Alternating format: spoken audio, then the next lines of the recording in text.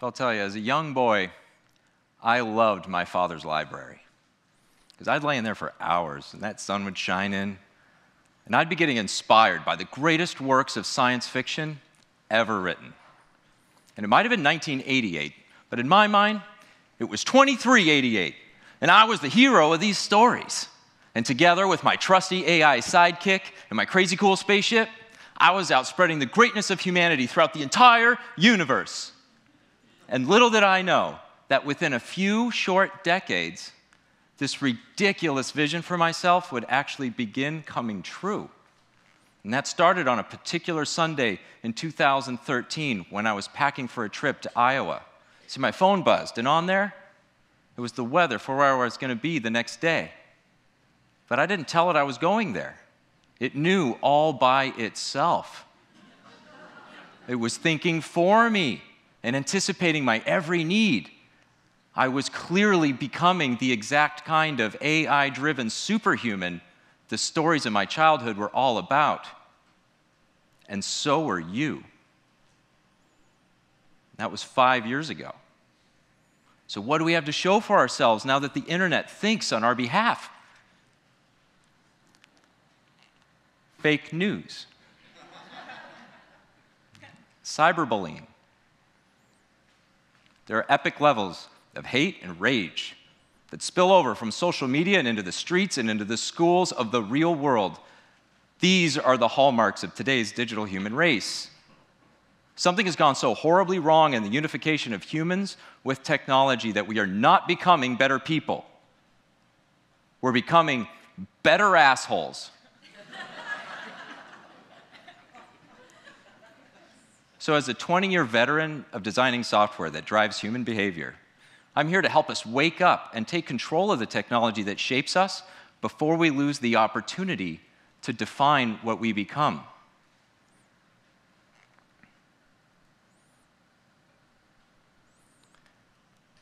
This is an enormous opportunity. So we need to understand that despite all this crazy news, we know there's something wrong, but there's a specific issue core to all of it.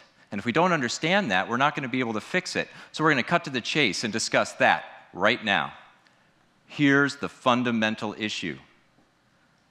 The artificial intelligence that filters the internet for each of us overwhelms us into rejecting our own humanity.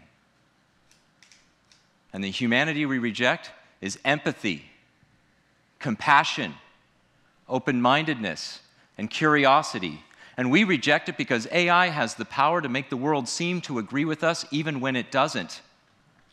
AI systems like Google and Facebook and Alexa have this effect because they're predicting how we might think and then driving information to you, filtered to fit the prediction.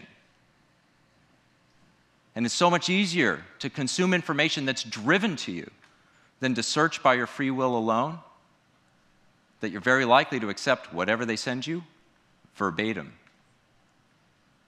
And everything from the internet's affected, from what friend to connect with, a piece of news, a social media post, a product to buy, it's all filtered by AI. So if you are digitally connected, AI is actively manipulating the majority of information that you see and heavily influencing the majority of people that you know. And that's only getting more true with each advance in consumer technology. Because initially, all we had were those phones to look at. Then our watches begin vibrating, give us a short headline, and now speakers are waiting for us to ask questions so they can bark out convenient answers. Soon, your contact lenses are going to display AI-driven stuff right on top of the people in front of you. What are you going to say to those people? What AI tells you to?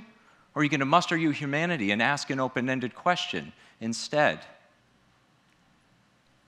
This represents unprecedented power to drive human behavior at scale. But the titans of the internet did not intend for this power to narrow our minds and promote superficiality. It just does. It's actually an unintended long-term side effect of the primary type of AI used in these systems, called machine learning. You see, machine learning slots you into a pattern of predictability based upon the regressive analysis of data that surrounds you, the footprints you've left on the internet, and those of people that it thinks are like you. Now, this isn't new. Credit scores have used the same technique for decades to predict your behavior. What is new is that this technology gets to choose what information ends up dominating your daily perception of the world.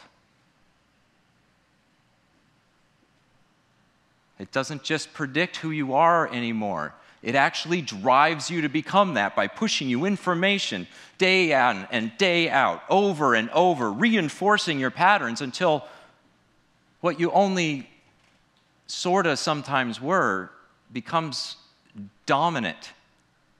And the rubber meets the road when you meet someone from a different pattern, but it seems like they're from a different planet because they basically are. Their AI isn't serving them anything close to what you relate to, so there's no common ground for empathy. And then open-mindedness is off the table because the entire world seems to agree with each of their points of view. And then when the argument ensues, compassion, curiosity, nowhere to be found. This is actually how really good people easily end up rejecting their own humanity, including you. And this dynamic is only getting worse, so the design has to change. AI must be made to ensure that the human is in control at all times. And what might that look like? Well, for starters, AI would make itself visible to me by putting a little clickable tag on any information it manipulates. That way I can see it happen. And it would notice when my footsteps have regressed a bit too much to the mean and pepper in some off-pattern information to help me prompt my humanity. And occasionally it'd have a little conversation with me to verify it still knows who I am, which would probably look a little something like this. Hey, Tyson, AI here. Just checking in to make sure we're still friends. Ah. I think you're like Adolf Hitler and Joseph Stalin.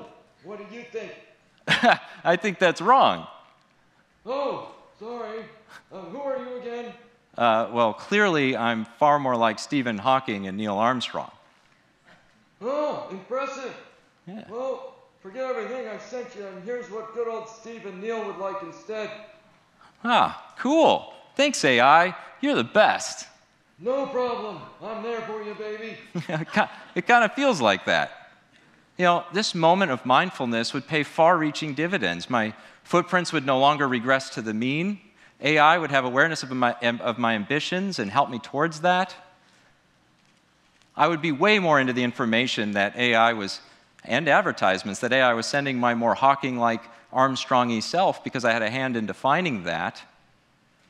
And advertisers would make way more money in the process, which is exactly why I believe that Google and Facebook and anyone else that sells ad space online should test humanized AI designs, because I'm sure they will find a path to greater profitability while amplifying humanity at the same time. And once that happens, everything's going to get so much better because there's no reason not to, and there's nothing like profit to drive a transformation. But let's not stop there. If AI can drive me to be anything it wants me to be, then give me the keys to define that. I should be able to go to it and say, please, please, great AI, manipulate me into being a better husband or teacher or leader. Make it just as easy for me to become a better person as it is to become a better asshole. And good news, everyone, we don't have to wait for all these changes to bring humanity back. There's something you can do right now. You can actually train today's AI to realize you're already a better person. All you have to do is be less superficial online and be more authentic. Just apply your humanity. Have empathy by being vulnerable online and only sharing genuine truths. And have compassion by being positive towards others in comments and posts. And never again click a like button superficially. And have open-mindedness by not unfriending people for their differing opinions alone, and actually value seeing their points of view on your wall. And most importantly, have curiosity. Search for alternative information by your free will alone, as this will automatically adjust the force-fed headlines that AI is so good at driving to you. Now, always remember, AI can see everything, even though you can't see it. And it is amplifying your patterns of behavior. So you want to make damn sure that all it gets to see is the very best version of you. Now, we've all seen how horrible the world can be when AI ends up overwhelming our humanity. So I look forward to the day when technology companies finally give you the transparency into and ultimate control over anything and everything that manipulates you. But meantime, I'm hopeful that every one of you becomes relentless at being your best self online. And I need you with me on this because, folks, I'm about to become a dad. And I am terrified. I'm terrified that our negative patterns are going to be force-fed into my daughter's mind by tomorrow's vastly more powerful AI. And I really want there to be a day where my daughter's in my library and that sun's shining in and she's inspired by the history that we have laid down for all of our children. And her mother and I can rest easy and be excited knowing that our daughter, together with her trusty AI sidekick, get to live in an extremely rapidly evolving digital human world that is and will always be a vastly more beautiful place. Thank you.